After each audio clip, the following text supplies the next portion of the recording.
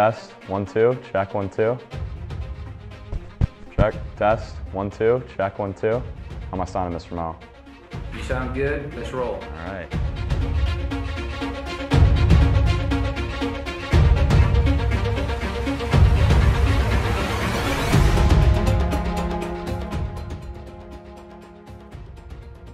Welcome everyone, good afternoon. My name is Danny Muth. I'm a 3-year senior here in Company C, and I'm the first make Company C unit commander. My role as a unit commander, I actively supervise all the operations of the unit. So any inspections, formations, anything of that matter, I kind of oversee that everyone's getting there in the correct uniform and in a timely manner. The way that we go about that, making sure that that is taken care of, I meet regularly with the key leaders to kind of set collective goals for that week, that term, or kind of overall the greater school year. Once we set those goals and we talk about those policies, we make sure that each and every day, each and every formation, whatever it may be, that we're implementing those regimental and administrative policies to Culver. Going along with that, each and every day, we make sure that our cadets are complying with all those regulations and policies, making sure that Company C can be the best unit that it can be. I'm responsible for everything the unit does and fails to do, which is great when we are very successful, but it's also on my shoulders when we fail. So I need to make sure that we are accomplishing our goals as a unit. In addition to that, I work alongside my number 2, Joey Lofter, my executive officer, and Mr. Mo, day in and day out, just making sure that not only these collective goals that we set are being met, but that every cadet in the unit's morale is up and that we're having a good time while we're doing it. As far as Company C goes this year, we've been off to a great start. Kids are loving being back, being with the boys. The morale is high. As far as unit accomplishments goes, so far, it is early in the year, but the first few military banners, which is just a weekly competition that measures military bearing through the battalions and the overall whole CMA regiment. We've won 1 regimental banner, which means we are the best unit on campus for that week. We've been in the top 3 for the both weeks that have been recorded, and we are back-to-back battalion banner winners. So we are the best unit in the infantry so far. So we're hoping to keep that momentum up and keep going. And finally, just to give everyone at home an idea of how our unit's broken down, this is the CMA unit organization chart. So at the top, we have myself, the unit commander, and then the executive officer, Joey. We kind of work hand in hand as the top 2 positions of the unit. And then after that, the unit is broken down into 2 platoons. In charge of those platoons is a platoon leader and a platoon sergeant. Within each platoon, it is then broken again down into 2 squads, and within each squad, 2 teams. So, and then within each team is an element or someone without an official in-unit position. Those team leaders are in charge of those elements. The squad leaders are in charge of both their team leaders, so on and so forth, all the way back up to myself. Not really in a team or a squad is the unit staff. So Joey as XO is kind of head of this unit staff, and it consists of Kevin, the first sergeant, Sam, the operations sergeant, the diversity sergeant, and the unit NCO. On top of those staff duties, our additional duties are the unit academic officer, the unit clerk, the unit guidon, the unit armorer, the unit athletic, and the unit hall officer. These, although not officially on the unit staff, are very vital duties to our production every day in Company C. And that is the overall organization of our unit. And to follow me up, I got my number 2, my executive officer, Joey Lofter. I basically lived at this kid's house this summer. Great kid, better executive officer. So Joey, you've got the podium now. Thank you, Danny, for that heartfelt introduction. Yeah, I'm Executive Officer Lofter, a 4-year senior of Company C. Predominantly in my role, I assist Danny with anything Company C, the duties and responsibilities, as well as the top 4, Tolis and Ju, in the new cadet system, working with them, teaching them, and showing them the Culver way. As well as that, I supervise the UDOs and hall officers, which ensure that the cadets are doing homework and being quiet and behaved well during CQ and late hours. As well as that, I'm also responsible for cadet misconduct, which isn't my favorite part of my job. When kids mess up, I'm often responsible for holding them accountable and conducting disciplinary actions within our unit. Next up, I'd like to introduce our first sergeant, Kevin Ju. He's been doing a great job this year, really stepped to the plate. We had 20 new cadets, which was a lot more than usual, and he's been doing a great job showing them the Culver way. Kevin? Thank you, Joey, for that amazing intro. As Joey said, I'm Kevin Ju. I am a 3-year junior from Chesterfield, Missouri, and I am your first sergeant for this year. I have 3 primary duties as a first sergeant. First of all, I need to be responsible for any actions of the NCOs within the unit. I instruct them, I help them with any assistance they need. If there's any issues they have, I am the one holding responsible for that. Additionally, I connect the unit between the key leaders, Danny and Joey to the rest of the unit. And whatever aspirations they have for the unit, I'm the one translating it to everyone else. Furthermore, I send nightly notes to the unit from the regimental sergeant major that provides them information on where they need to be, when, and during those events the next day, I'll be taking accountability to ensure everyone is on time and present. At last, I organize any inspections and results that occur throughout the week, whether they are personal inspections in the morning, general inspections during the weekend, or BRC/DRC inspections during breakfast or lunch. Those results will come back to me, and I'll be analyzing them and sending them to the unit to find out who is a platoon, squad, or team of the week as a way to find competition within the unit and improve. At last, the operations sergeant's new cadet system, whenever he needs help with that, I'll be there to assist. But of course, as a great ops sergeant, he needs minimal help with that. Last but not least, I'd like to welcome Sam Tullis to talk about his role as an ops sergeant. Thank you, Kevin, for that kind introduction. My name is Sam Tullis. I'm a third-year junior in Company C, and I'm the unit's operations sergeant. My job as the operations sergeant is to be the primary trainer of the new cadets, which means I help teach the Culver standard and the Company C standard. I do this through maintaining the duty rosters and supervising the cleaning of the duties. I also conduct daily personal uniform inspections every night and in the morning. I work closely with the team leaders and the squad leaders to ensure that they are helping their new cadet brothers out and to make sure they are also enforcing and teaching the Culver standard. On Sunday, I conduct a weekly evaluation to help give process feedback back to the new cadets so they can continue to improve and develop within the new cadet system. Next up, I'd like to introduce Xavier Herrig. He's one of the platoon leaders in Company C, and he's going to talk about the Company C unit traditions. These traditions are very rich and special to Company C. They're unique, and they help define us as one of the best units on campus. Thank you, Sam, for that exceedingly mellifluous introduction. I'm here to talk about the Company C unit traditions. One of our more prominent unit traditions is the Distinguished Company C Alumni Wall. On this wall, we have distinguished members who have been in Company C and who have made an impact on the world. Mr. Woodmansey, who was a U.S. Army general. Mr. Culver, who was a member of the founding family. Mr. Henderson, who is part of the CEF board. Mr. Batten, who is the founder of the Weather Channel. Mr. Holbrook, who is a Hollywood actor. Mr. Suter, an NHL All-Star 4 times. And Mr. Lyles, a 14-year NHL player. And Mr. Sullivan, U.S. Senator of Alaska. The second Company C unit tradition I would like to talk about is the New Cadet Boards Book. And every Company C cadet who passes boards writes their name down in this book. A more prominent Company C unit tradition is the Jimmy Howell saber. This is a saber carried by the Company C unit commander in honor of Jimmy's life. He was a pilot in the 15th Tactical Reconnaissance Squadron and killed in action on July 1st, 1953 in the Korean War. He was a Company C 1947 Culver graduate, and he graduated as a second lieutenant. Company C class banners in the lounge have the last names of every cadet who has passed boards in Company C, and we hang them up in there to remember them and remind the Company C cadets of the people that have come before us. A new tradition Company C has recently started as of 2019 is the Squad and Team of the Week scarf. As First Sergeant Ju recently stated, each week the gigs will be tallied up and compared against each squad and each team, and the squad and team with the least amount of gigs will get to showcase the scarf on their door that week, and it's a drippy looking scarf that is very fun to showcase on your door. Now I'm going to pass it on right back to Sam Tullis, who's going to talk about the new cadet system. Right now, I'd like to talk to you guys about my new cadet story and the new cadet system. So back when I was a freshman, I was brand new here, like everyone else. I had to go through the hardships of being a new cadet and the fulfillment of being a new cadet. What's unique about Culver is the new cadet system. It's something that we all have to complete, we all have to endure, and we all have to overcome. This is because through the new cadet system, we all face adversity and challenges that help define and teach us these new values and virtues.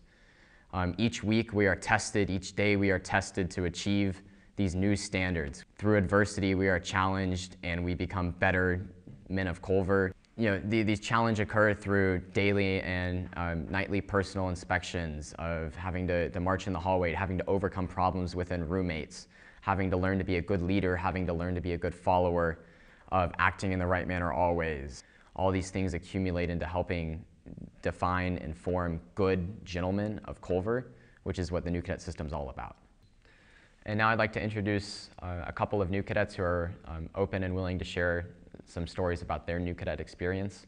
These new cadets have single-handedly faced adversity face on, and they have accepted the challenge and overcome the challenge. And these stories are all unique to these individual new cadets. This is something that everybody at Culver experiences in their own unique and individual way.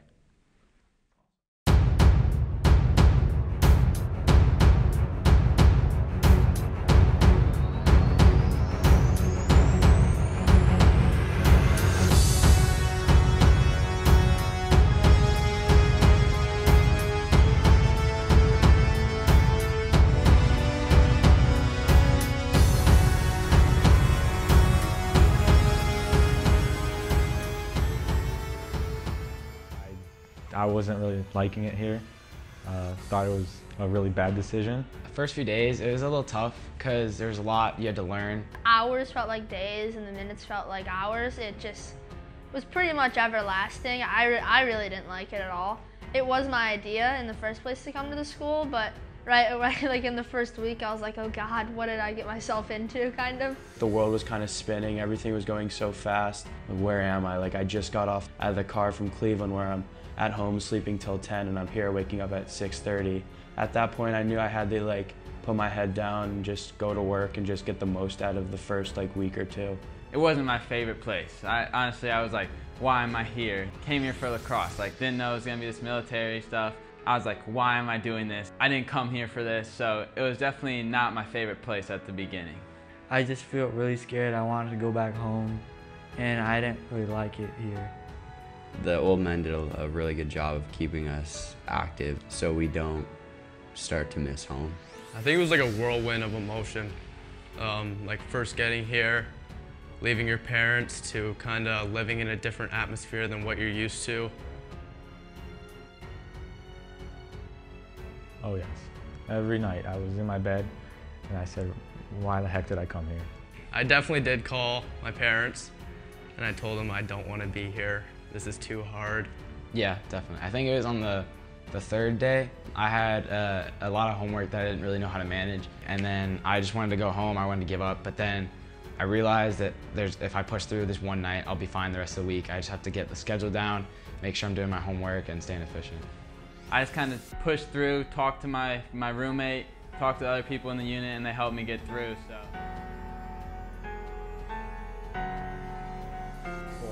I'm starting to build a routine. Okay, I need to get my homework done 8 to 10, make sure that I'm brushing my teeth before 10:30, get in my room, and then like that 10:30 time is when I calm down, start going to bed, and then lights out and in bed by 11. Now that I've been here for a month, I've started to become aware of what I need to do, when I need to do it, and how I need to get it done. Being able to bond with everyone, because when you first get here, you don't really know anyone, you don't know anyone in the unit. The first 3 days weren't like a normal, they were kind of just all military. Meeting new people and like getting around campus and getting the cross started, all like okay, like this is fun, like I want to be here. A little bit less military and more of a routine, I'd say. I wake up, get my little things done, military-wise. Go to school, go to sports, eat in between those hours, and kind of just repeat the process. And once I got that routine, everything went by a lot faster and started to get easier. After that day, you start to get in the hang of things. You start knowing what to do, what not to do. I've gotten really close with the new cadets here, and the older men are really nice to me too, and I'm really adjusting to it. I'm getting better habits. The military system isn't, I mean, it is tough, but I'm learning the stuff more, so it's getting easier. The people here, they became my family and my brothers. The most challenging thing for me is time management. All the common knowledge we had to memorize, I'd say balancing the military stuff with the academics and athletics. Respecting the older men is very hard for me because I like to be a leader, but I'm getting led by others, so you have to become a follower before you become a leader. Greatest challenge is definitely the inspections, making sure everything looks good. Not seeing my old friends from my old school and my family. So much military and stress and academics and varsity sailing team and stress from all these different older men and women. And then on top of that, having my roommate if we have conflict. My greatest challenge has probably been time management. Time management really gets you, because if you're not doing something, if you're procrastinating, you won't get your stuff done, and you'll be trying to stay up late, you can't stay up late. Trying to wake up early in the morning, you can't do that either. And then you gotta do your work in class, which you can't. So you really have to work on your time management when you come here. It was weird at first. We made some rules, like I'll sweep the floor, you dust the desks. If I can't do it, can you do it for that day? I will owe you back. The main thing, 100%, is like in the first week, which I didn't do and I would really recommend doing, is creating like a list of things throughout the room and kind of throughout the environment that you guys are gonna live in, and split it in half, and one half your roommate's gonna do and one half you're gonna do, so there's never conflict / arguing about different topics. Living with somebody else, the first few days were hard because we were on different schedules. He wanted to sleep in more, and so I would wake up around 6:15, 6:10, and so we had to talk about responsibilities, like, hey, we can't leave trash in the trash can for PI, we can't have clothes on the floor, we got to make sure everything's up to par, and so we had to talk about that. We make sure that when we're doing the duties that we have to do in our room, that each of us takes a part of the room and the other one does the other thing. First couple of days we did everything together, really. So I think now that we have that good friend relationship, it makes living with him a lot easier. Learning how you live, like we definitely didn't live the same, have the same style, how all that. So just meeting somebody and then having to live with them is definitely tough. But it's also good for you, because then you can learn how to live with somebody else in the future. If college you don't get to pick your roommate, it'll help you adjust with them and just fit in with a different group of people if you have to.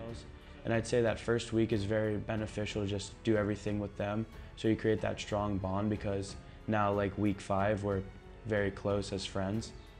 So we put in rules, we put in what we need to do. So one time we got a gig for the windows not being shut, and now we made duties. So I close windows, I sweep floor, he does trash, he does door window. So we have things in place to help us succeed with teamwork. Right. So me and my roommate, we started off getting really along well. We got along well with each other, but as it went on, we started having a little bit of disagreements. But eventually, we talk to each other, we get it all figured out, and we're good now. There's infinite endings of people that can help you. The first person you're supposed to go to, it's probably new cadets or team leaders, so new cadet brothers, because they're going through it with you. And then your team leaders have been through that program last year, and then next level up is probably squad leaders and you, our unit counselor. I have my new cadet brothers that support me. If I ask them a question, they don't know the answer to it, I can go to my team leaders, my squad leaders. So the support system here is great. It's better than probably many public schools, maybe all of them. And my counselor, he's great. I can talk to him whenever I want about any problem that I have. New cadets, especially one new cadet I know, yeah, Fro, he always helps me out if I'm having a problem. He'd give me a suggestion and he would help me out a lot. The old men are really helpful too. Whenever I have a problem, I can just go ask them, knock on their door, ask them a question, and they'll tell me to answer really fastly. My counselor, Mr. Mo, is a great support. I can go to him whenever I need have a problem or just anything. And then the old men have been great, just helping, seeing if I need help with homework, just checking in on me, making sure I'm good mentally and physically. You can go to anybody really, honestly, and they will help you, support you, get you through your problems. We have, great team leaders. I have color corporal on that helps me out with organization, etc. With First Sergeant Drew comes in, helps us with our blanket if it's not folded correctly. We have many mentors that stop by our room every day to help us out. My counselor, Mr. Morales, is, a great guy, and he's a good guy, looks out for us, always wanting the best for the roommates. So I'd say part of the support system is Mr. Mo, of course, and Operations Sergeant Tullis, First Sergeant Jew, and honestly all the old men. Everyone's there for you. You don't feel alone. If you have a problem, you just ask someone and they'll help, no questions asked. So you really just have to speak up. Like you, Mr. Mo, you're here to support us through whatever questions we have.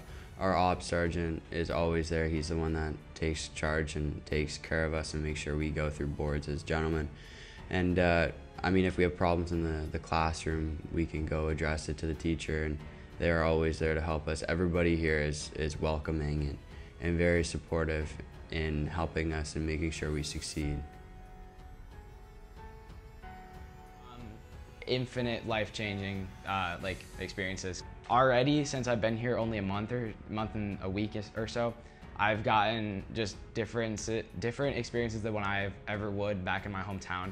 When greeting and everything, that's gonna change me for the rest of my life. Whenever I walk past somebody, I'm gonna be like, "Good morning, ma'am. Good morning, sir." Instead of just kind of keeping my head down and just doing my thing, little things like that can make people's days. And then keeping everything clean. My room was normally clean, but this is a whole different level, with the beds and everything. I'm gonna try and keep that routine because that's a good habit to have. Making your bed every day is the first success in the morning. I expect to come out as a man. I didn't have to rely on someone to help me get through tough times, and that I can get through it by myself. Well, I want to become the best person I can possibly be. I want to maximize my potential as becoming a good person on and off the field or in and out of the classroom. I expect to get great leadership skills. That's what I really want to get out of Culver Experience. Great leadership skills. Making new friendships, becoming more athletic, and also academics as well. Maturity, a lot of maturity. I wasn't too mature in my middle school years, nor am I mature right now. I'm developing very rapidly here at Culver, and it's really worth it. I'm starting to feel, myself change. I'm starting to get on schedule. I expect to get on my Culver Experience such a higher work ethic. It's crazy. Even in the first month that I've been here, since my parents haven't seen me, it's obviously very hard for them to see it in me. And since you have no perspective of what I was like at home, it's also hard for you to see it in me. But for me, the fact that I can see it and I see how much done for me in just a month, by the time I leave here, whenever that is, I'll be so happy that I went here. So it's definitely making me a better person, better student, better leader, just because a lot of kids in this country aren't waking up at 6 a.m. to clean their room and make their bed. It's definitely helping me become a better person for the future when I need to be that person, when I need to be sharp and I need to make an impression on somebody. I hope to get out of my Culver Experience is not looking to the guy to my left or right for help, just being able to do it on my own, because within the couple weeks being here, I've gotten packages from the post office and one didn't come in. I can't call my mom to go call Amazon for me. I have to do it myself. So it really teaches you to be by yourself and really understand what you have to do in the real world once you get out of high school and onto college and then starting your life. So I would say to myself, build good habits before I come here, as in just keeping my room clean, so when I come here, I can make sure I have my room clean. I have a good habit of doing it already. I just say work hard, respect everyone, and you'll get that same respect back from everyone else. Pay attention, listen to what you're being told to do what you're being told to do. As long as you have to become a good follower before you can become a good leader. Trust the process, really, because it gets easier as the years go on and it flies by. The first 5 weeks here, it's been 5 weeks and it feels like it's been 2. You're not going to feel comfortable right off the bat. It's new things to learn, new things to adjust to, but take your time with everything. Yes, there's going to be some up and downs along the road, but those downs are going to make you more stronger in the future. And like here, everybody in the unit has a leadership position. Like a new cadet, you gotta lead the other new cadets. So I tell myself, being a leader is gonna help you in the future. Because if you're not a leader, then you're just a follower and that's not gonna help you. And finally, just to wrap it all up, thank you so much for your time and attention today. I can speak for myself as well as every other cadet in the unit. We're really excited to be back and working together, living in the barracks together. We're having a good time. We just want to thank you guys for sending us here. We know it's tough, especially with no visitors on campus, to be away from your sons for this long in a time, but we're excited to see you guys soon, and thank you.